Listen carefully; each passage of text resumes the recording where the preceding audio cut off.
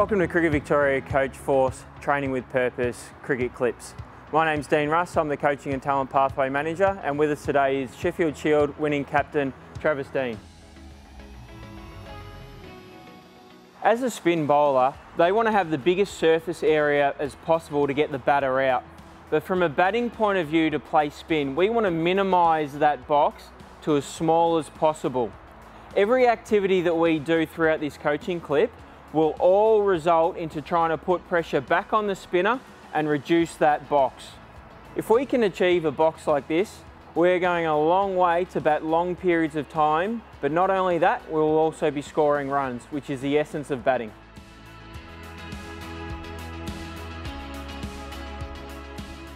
This activity is a very simple one.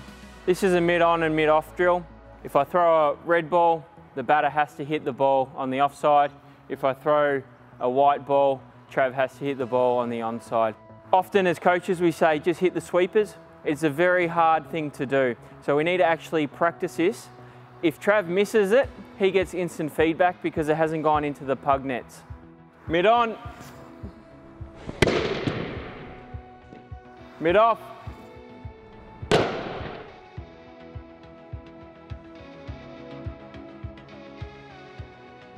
here we're now just adding another layer to what we did previously.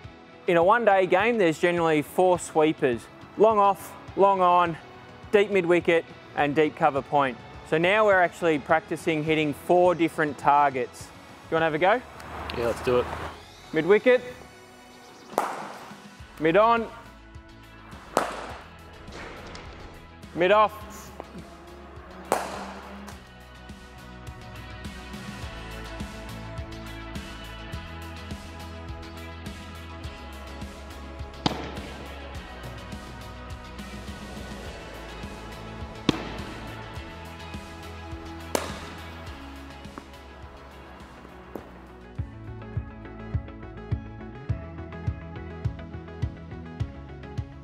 mid-wicket,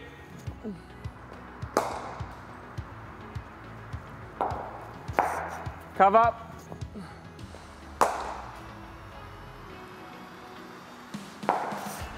.45,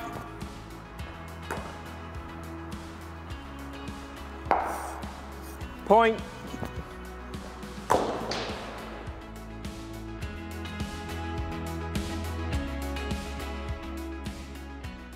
to sweep or not to sweep, that is always a question. As a coach, it's not for you to tell the player, but it's important that the player practices it at training before implementing it in a game. This is a little rapid fire drill that we use just to get the feel for it. And from a technical point of view, we want the player's nose over toes.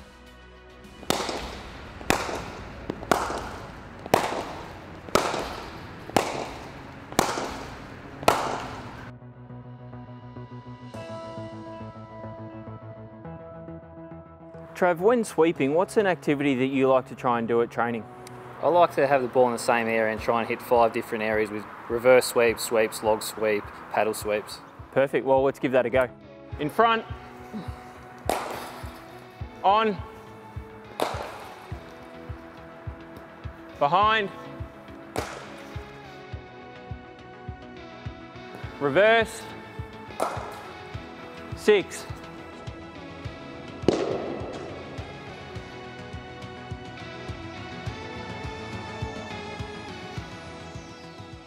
This activity challenged players to maximise the crease. It takes players out of their comfort zone. When the ball lands in front of the line, we want the batter to come out and use their feet. When the ball lands behind the line, the batter must go deep in their crease to play the ball on the back foot. Every time they make the right decision, they get a point. 1 to you. If they make the wrong decision, a point goes to the thrower. First to 10 wins. By reversing the norm, it is pushing players' limits. It also highlights how far players can access the ball when they truly use the crease. The competition element creates additional pressure on the decision maker. And thank you for watching today's coaching clip. We hope you enjoyed it. And remember to back yourself.